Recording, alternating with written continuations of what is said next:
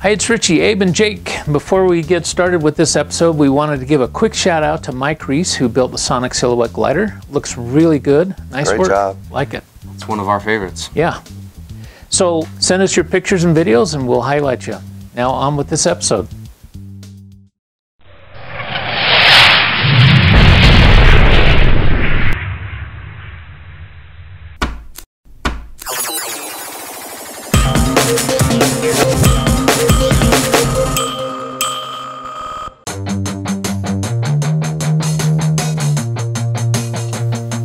Hi, it's Richie in the Sonic Dad Studios, here to bring you another preview of the next project. And with me today, I have a very special guest, Grant Thompson. Hey guys, doing Grant Thompson here from the kingofrandom.com. I've got a YouTube channel. I'm super excited to be here with you today, Richie. Thank you. Because we have teamed up to bring you something special, and I can't wait to talk about it. It is very cool. So this was an actual design collaboration.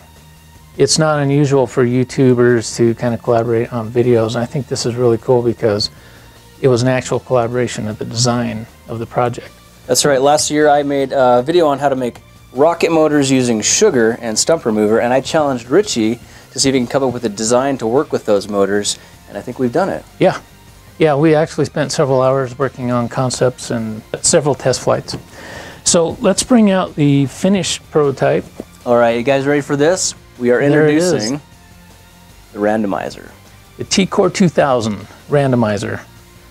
So this, one of the things we talked about early on was we wanted a rocket that performed really well but would also run on SD's motors. And this rocket will run on either a D class or an E class.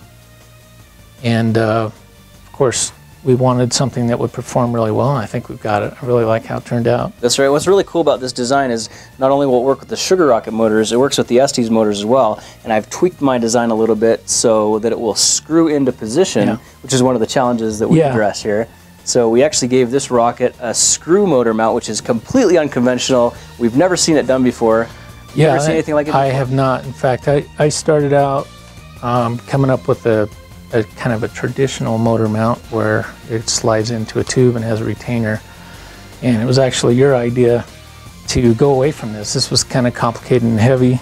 Well, what I'm thinking is I want you to be able to go down to Home Depot, buy a little coupling, and screw your rocket motor right into it. Just keep it really simple, and I think this is super cool motor mount, but how do we get something simpler? Well, it's definitely simpler. About as simple as it gets. It's a lot lighter. So this is just a section of the coupling cut off.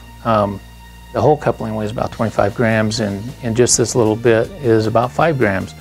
And so Grant figured out that you could actually just thread a normal ST's motor right into that tapered 3/4 inch thread, which is really cool. And that couldn't be a more perfect fit. Yeah. I don't know if you can see right into there, but that is airtight. And these have been field tested? Yes, we got a lot of launches on this.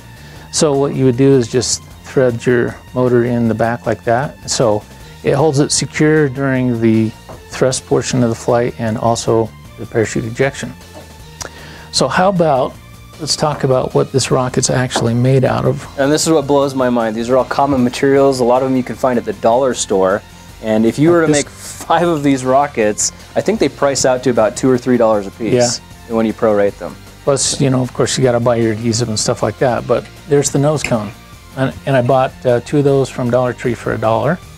Right, so the yellow PCC up here that looks like a really professional nose cone that you buy from a hobby store, nothing more than a champagne glass from a dollar store.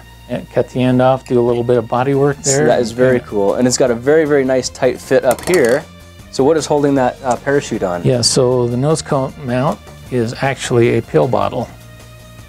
And what kind of pills are these? Well, you can buy ibuprofen, or actually this you can buy for 88 cents at Walmart at gas relief tablets. Gas relief tablets for 88 cents. So I bought like 8 of these, went to the cashier, and I think she thought I had some serious issues. Right, I can imagine the looks on their face. Yeah. Company policy not to say anything rude. Right. All right, and then we've got a nice little elastic cord. Yes, and that is just typical elastic cord you buy in the fabric area of Walmart or a fabric shop. So, which pulls out our parachute. Now, the reason that we have the elastic cord on there is because this flies out at pretty high velocity. Yes, it does. We got a black powder charge in those motors that blasts the parachute out, and we don't want the material ripping. Yep. But when it gets out there and it starts flailing around, we get this nice little parachute that opens up, which actually does a very great job. I chased this rocket for about 2.5 blocks, trying to recover it. You know, it got picked up with the wind, but it did a great job and came down undamaged. This beautiful parachute made out of? That's a dollar store tablecloth. You can also get them at super centers for $1. This is actually the parachute from project number 62, the action figure parachute. And it's kind of a unique design. It's got a vent in each corner, and because it's gathered, you only need 4 shroud lines. That makes it pretty simple. Keeps the weight down a little bit as well? Yeah, pretty light. 8 grams, I think, I weighed. And it's perfect size for this rocket. Yeah, and bringing the rockets down, it was very, very stable. Yeah. Great job. I almost caught one of the rockets coming back to us, actually. Yeah. Off by an inch. And the other thing I love about this is just how easy it is to roll up. No fancy packing techniques. No, basically not really. just grab it like this, roll it right up, wrap the strings around it, it's ready to go. Yep, stuff it in there. Okay, so working down the rocket, the next thing we have here is the tube. And this is a section I cut from a golf club. I guess it's a golf bag insert. And I'm not a golfer. And that's to protect the golf clubs in the bags, I guess that's what it's for. But at Walmart, again? Yeah, about $1.50. So only need 20 inches. They come about 40 inches long. And what you see on here is a fin template. And this comes in the instructions and gives you the position of the fins. So that's the body tube. And then a little bit further down here, we've got the fins. Those are made out of black coroplast, and coroplast is just a sign material, and you can get black coroplast at any sign shop, and usually they're pretty good about just giving you scraps, so it may cost nothing. If you got a silver tongue, you might be able to negotiate a free deal, otherwise maybe out $5 for a nice big black sheet of... $5 will get you like a 20 by 40, and you can build several rockets out of that. Let's see, launch lugs are just a section of a disposable pen tube, and you use the same technique on one of your rockets. These fins are just glued on with hot glue, and very strong, actually. Yeah, very stable. We never had any problems with the fins and hot glue. So because of the heat of the motor and the ejection charge, we've got a section of cardboard tube right under where the fins are mounted. But not just any cardboard tube. Where do you get this one from? This came from dollar store plastic wrap. Plastic wrap. Yeah. Right. So Saran wrap. After you've got all your use out of the Saran wrap, you can reuse the garbage as well for your homemade rocket. Or maybe you can just roll it onto a paper towel roll or something. Right. Well, we did several launches, like we talked about, and the last one is when you got a little calisthenics out of that. That's right. We launched Best workout I've had in months. Yeah, we launched it with an E-class, an E96. We didn't have a way to measure it, but I would say it would be a good guess to say maybe around 1,500 feet high. It definitely went over 1,000. Yeah, definitely over 1,000. And we were in a pretty good sized park. I think we might have misjudged the winds aloft a little bit. All right, what motor are we running on this one, Richie? This is a E96. E96 in 4, 3, 2, 1, ignition.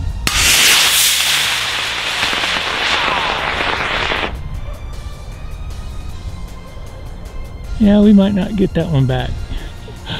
Wow, yeah. All Might be hiking for that.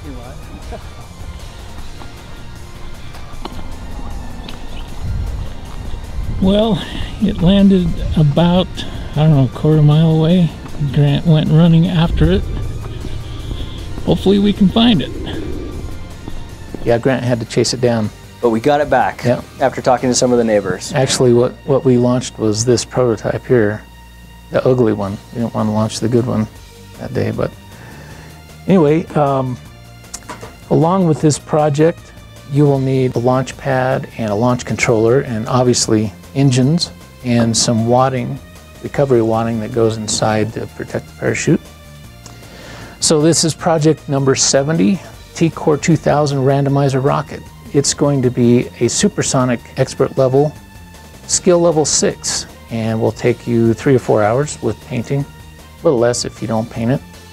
And like we said, it's made out of a champagne glass pill bottle, a golf bag insert, some plastic coroplast sign material, disposable pin, and some odds and ends like material for the parachute and shock cord, and a PVC fitting for the motor mount.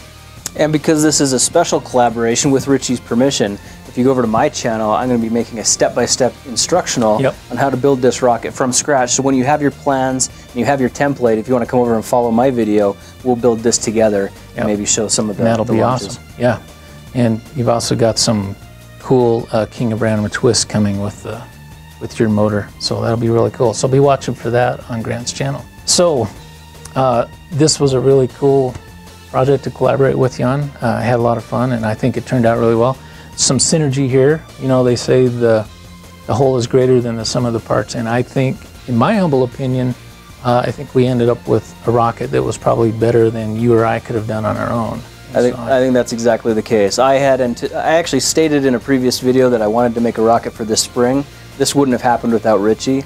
This exceeds my expectations. I love the color scheme too, the black and yellow. Yeah. It's nature's color scheme for caution, and that's exactly what rocketry is. So King of Random colors. We're not only excited about this ourselves, we're excited to be able to share it with you as well. Yeah. And see what you think about it. This is a fun project. It's definitely pushing the needle on the G-Wizometer for me pretty hard. So thanks again, Grant, for joining us on this episode. Hey, my pleasure, Richie. And if you don't mind, I'm going to take this back to my workshop and take it home for some tests of my own. So, anyway, great collaborating with you. Thanks. Until next time, I'm Richie with Sonic Dad. And I'm Grant Thompson, the King of Random. Thanks again, Grant, for being with me today. It's been my pleasure. Now it's your turn to go make something cool. Hi, it's Richie, Abe, and Jake. Before we get started with this episode, we wanted to give a quick shout out to... Sorry, I don't know what's going on. Give me a minute. Good, do it. Hi, it's Richie. Well, that didn't take much. Okay, I've got it all out of my system. Give me character. Hi, I'm giggling. Okay, let's do it. We are professional, so we all can do this. Hi, it's Richie, Abe, and Jake. And Abe cannot hold it together. Hey, if you like what we're doing, click here to subscribe to our YouTube channel, or click here to go to our website. Thank you.